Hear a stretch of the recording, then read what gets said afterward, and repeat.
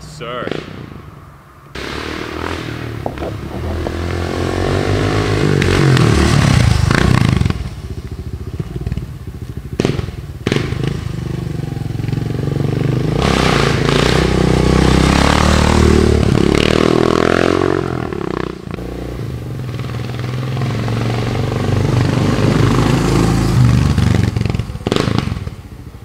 Senior in the big KLR, first year of the revised riding.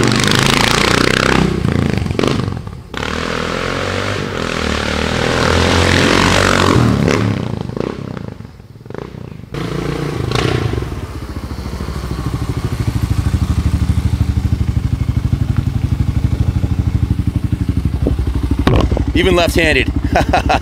Top of the morning, ladies and gentlemen. This is one of my favorite, all-time favorite motorcycles. Being the owner of the New England Motorcycle Museum and the owner of Kaplan Cycles and a long-time, lifelong motorcycle buff, I've had the luxury and the pleasure of riding just about every bike made. In our stable of bikes we can right here, I've got a BMW F800 Enduro. I've got a 1190 KTM. I've got a brand new XR650 2018, and I have my two favorites are my KLR650 and my XR650. When I say my favorites, I have motocross bikes, enduro bikes, Harleys, different tool for every job. But for the around town, sometime off-road, maybe take it down the sand pits, go to the motocross track and ride around, take it to the beach. This is the bike right here. They stopped making these, I think, in 2018. They had a long run, about a 20-year run.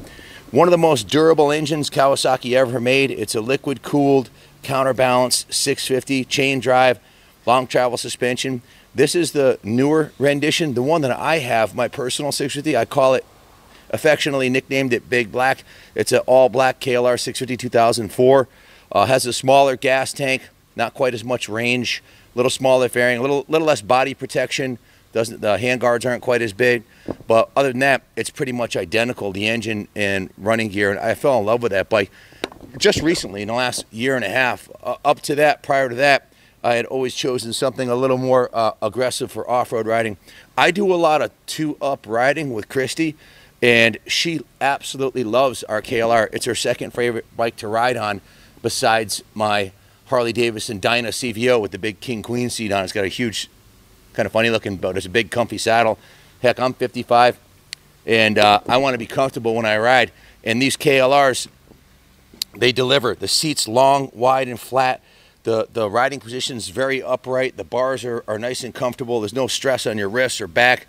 You can unload the weight from your spine easily because the pegs are right underneath you. It's not like driving a Softail with your legs out front. You can easily stand up over the bumps. This one has been super tuned by the Wizard.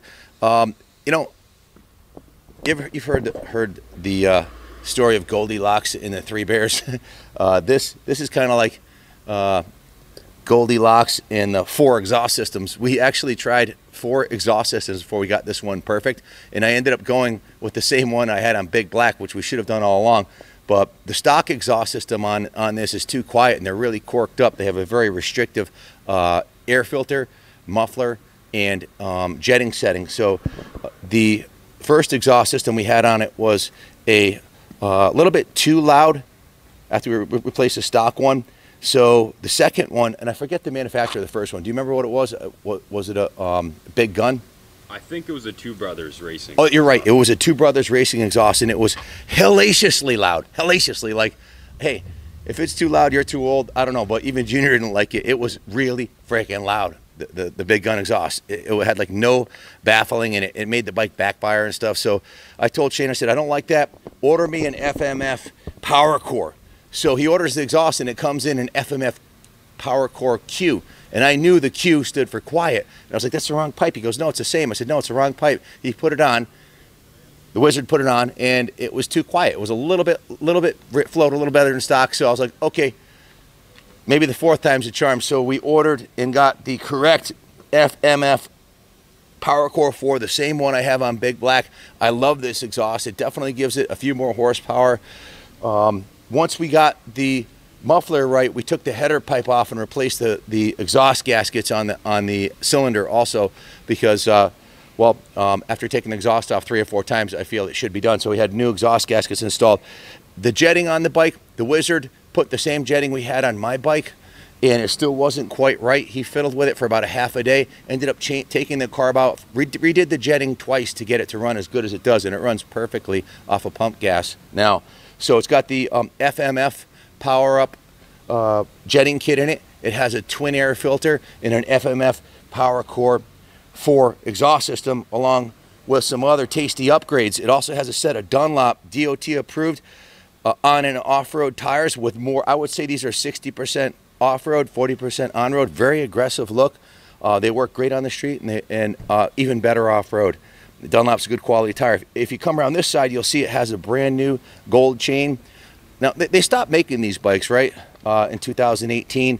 At that point, it was about $7,400 out the door for a new one. This one, with all the upgrades and accessories on it, this is approaching a $9,000 bike, and this is brand new, 2,279 miles. It's got no miles on it, and it hasn't been abused or ridden hard at all, or ridden off-road. You can tell by the frame rails, which are pristine. The rims are pristine. There's no scratches on the fork lowers. Just a beautiful bike. Absolutely love the paint combo. It's a sterling metallic silver. Come around the side here and show them the metal flake in the sunlight. It has a super nice metal flake with a bright blue front fender with the red KLR650 logo. Just a beautiful combo. And again, super comfy for 2-up riding. And you've even got a little bit of a storage on the back here. This is probably one of the most popular motorcycles Kawasaki ever made here in the U.S. and overseas, certainly for dual sport riding. And there's a huge aftermarket for this. You can get military style saddlebags, you can get soft bags, you can get hard bags. You can get all kinds of racks. There's almost unlimited the amount of accessories and upgrades you can do to this bike. This is this is the same exact bike. To my knowledge, they didn't change a damn thing between the production date on this and the last one they made in 2018. They're virtually identical. This has been upgraded with a nice set of grips on it, with bar ends, and the grips are even safety wired on. You might ask, why are you safety wiring the grips on? Long story, but when I was 15 years old, I broke my leg in half because a grip came off going over a jump, snapped my leg in half. So I'm overcautious. We glue the grips on with Renthal grip glue, and then we safety wire them. And that seems to keep them from ever having any issue of coming off. So just a fantastic bike. Kenny took Kenny listens to what I say, and I think he except for talking about which lines to take at the motocross track, but he listens to what I say for the most part from my experiences, and then I think he tries it out and makes it his own decision. Now, this bike has 2,279 miles on it. I think it had like 1,980 when we got it. We put almost 300 miles on it this summer, just putting around here. And Junior took it out with Shaylin on the back, so I told him how great it was for 2-up riding, and he took her to the beach. Junior's 21 years old. Give me some feedback. What are your thoughts from the younger generation? Hey, you want to grab the camera and shoot me for a second? Yeah.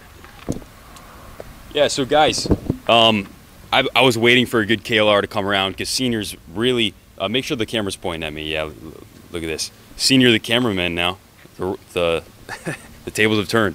So guys, we brought this one in, and Wizard was in the process of tuning it, and we were changing the pipes out and testing it, and I took a liking to it, and I rode the wheels off of it this summer. Rode the wheels off of it. There was a couple days where I was riding it all the time and to the corner store and stuff, and there's a reason why Senior keeps this exact bike as his daily rider.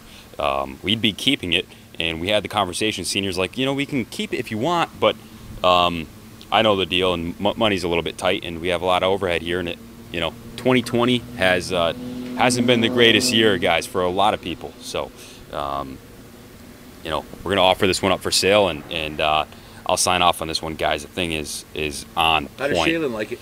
Shaylin loves this thing, and actually, she's in the showroom right now. But for riding 2-up, to have a big 650, to go up hills and even in the grass around here and just to chug it along, it's fun to ride. And for me, with a background in motocross, having a single cylinder bike in this configuration with the upright riding style, it's a motocross bike, just loaded and geared for the street. If you're looking for a bike one bike, if you can have one motorcycle and no others, which, God, I hope that's not the case, but if it is, absolutely recommend the Kawasaki KLR650 or the Honda XR650. Yes, there's KTMs that are more higher tech and twice the money, and there's BMW F800s. But if you want a bike that's bulletproof, miles per smiles, bang for the buck, the most fun thing on two wheels, you can't beat these big bore 4-stroke 650s. They have tons of power with just a minor stage 1 upgrade, like I've done to both of these on the intake and exhaust and getting it tuned right and jetted. And they're fun, they hold their value, and parts are plentiful. You'll be able to get parts for these forever because they made so many of them. But finding one that's pristine, that's been, you know, let's face it, most shops aren't going to put 4 exhaust pipes on until they get it just right. Most shops aren't going to, most home users, that would have cost you, the home user, to try 3 different exhausts. You would have dropped $1,000 plus a couple weekends of your time just in configuring the exhaust to the perfect setup. And to have it jetted twice by a professional shop or do it yourself would be a pain in the ass to tune it just the way. This one's done. It's got the gold chain, it's got the Dunlop tires, it's got the bag on the back, it's got the safety wired grips, all the fluids on the bike. It's just had a major service, all the fluids, the engine oil, the radiator coolant, the brake fluid, everything's flushed. It needs nothing, folks. Get on this thing, ride it to the Baja Peninsula and back. My age group, you know, in the 40, 50 years old, that ride 2 up with their wives off-road. I have one friend in particular who does a lot of off-roading with his wife on the back. There's my personal one, I upgraded the suspension, the progressive suspension front and rear, and it's incredible. Kenny jumped it off the loading dock, you know. That's why it's locked up and chained up. I don't let him ride it, you know. So this is a beautiful piece. The fairing does give you more body protection than the one on my bike. My bike looks more like a strictly off-road bike. You're probably going to you won't get harassed by the police on this. You got your mirrors, you got your turn signals, and you're just not going to find a nicer, cleaner KLR with a better color combo, in my opinion. So this one's definitely Kaplan America approved. Any of my friends out there want to buy this and ride off into the sunset. It doesn't get any better than this. Smiles per mile. So let's do a drive-by. I want to have them hear it going by in 4th or 5th gear. So thanks for watching. Good luck bidding on this, and as always, God bless America. Is that a new rig you got there? Yeah. Nice. Want to ride down there? Sure.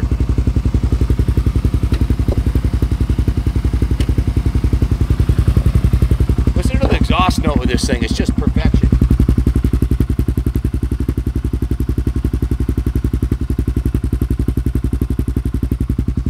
There's a sticker on the back of this bike. Show them the sticker that's put on there. It says loud pipes save lives. Listen, I'm all about the environment and all about the EPA, but you know what? I don't want to die.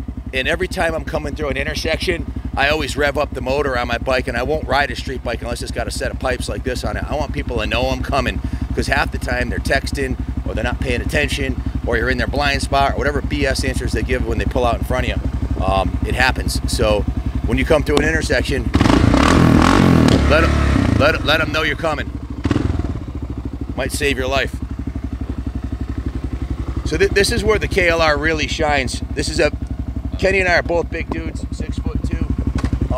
The XR seat would be too small for us to ride comfortably. He's not touching me. There's still plenty of room left. And listen to the motor. It won't even. This motor does not show any indication of stress, whether you're going up a hill with 500 pounds on it or ripping down the highway.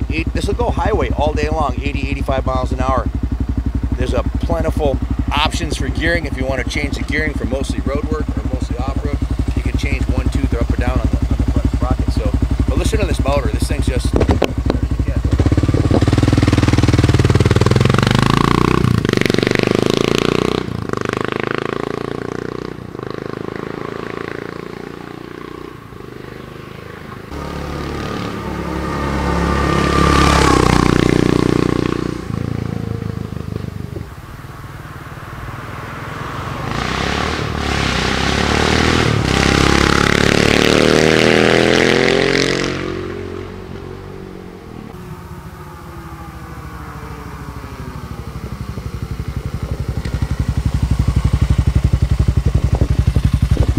I almost forgot to mention that these are phenomenal bikes at riding wheelies. If you like riding wheelies, tons of compression braking, so you don't need to cover the rear brake. On my XR650, I can ride wheelies all the way up the street, and on my KLR, same thing too. I'm not going to do that on this one, frankly, because it's not my bike. It's going to be sold, so and it doesn't really beat on it, but I don't want to make the wrong impression. And also, I still have a court date pending for my last street shenanigans, so I don't like to wheelie on the road and disrespect the police at all. So we'll obey the laws here, but off-road on private property or out in the boondocks, you can ride wheelies for days on these. The motors have tons of power.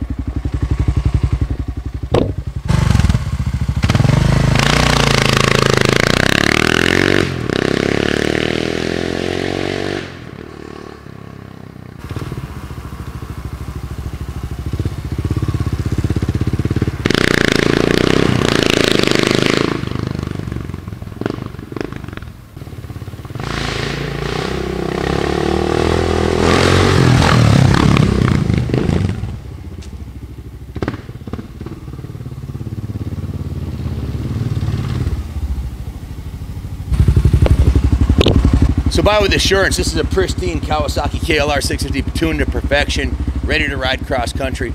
Good luck bidding on it. God bless.